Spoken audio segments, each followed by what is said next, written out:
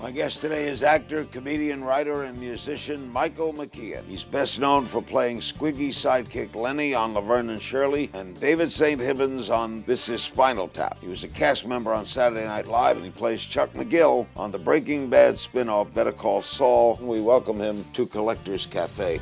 You've worked with some of the greats in comedy. What made Laverne and Shirley such a big hit? We rode in on the coattails of Happy Days, so there was a certain 50s, 60s nostalgia thing happening. Benny Marshall and Cindy Williams had a great chemistry, and David and I had known each other for 9 years before we did that show. We'd done those characters kind of in private. Were there lessons learned on Saturday Night Live? Start when you're younger.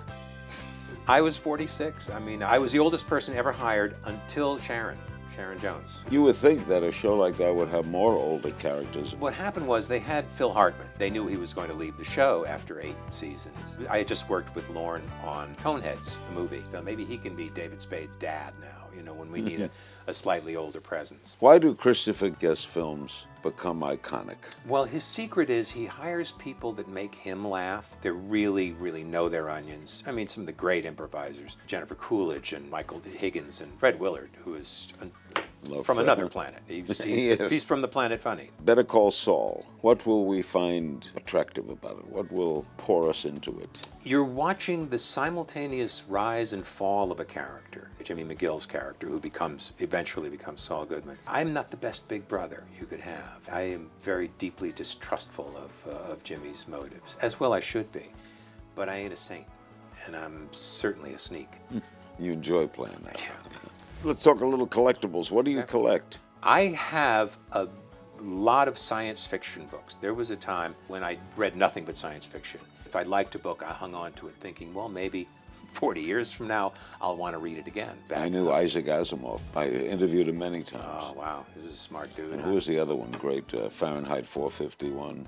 Bradbury. I met Ray Bradbury one time. Do you remember Phil Foster, who played Laverne? Yeah. So he was on Laverne and Shirley. I didn't have my car one day, and he gave me a ride to the bank. So we were leaving Paramount, and we see Ray Bradbury standing at the bus stop. And I go, my God, there's Ray Bradbury there. And why is you taking a bus, says Phil. And I said, well, he doesn't drive. He's never driven. That's right. So she said, well, let's give him a ride. So Ray Bradbury got in the car with us.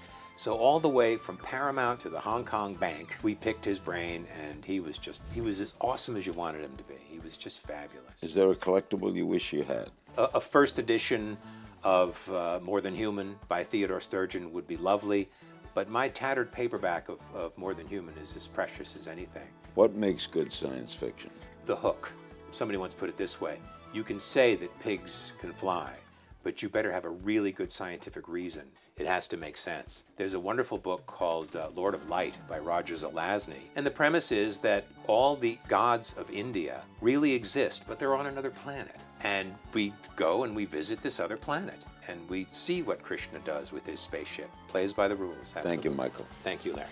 Michael McKean. You can find him on Twitter at MJ McKean. Catch Season 2 of Better Call Saul returning to AMC February 15th at 10 Eastern, 9 Central. See you next time on Collector's Cafe.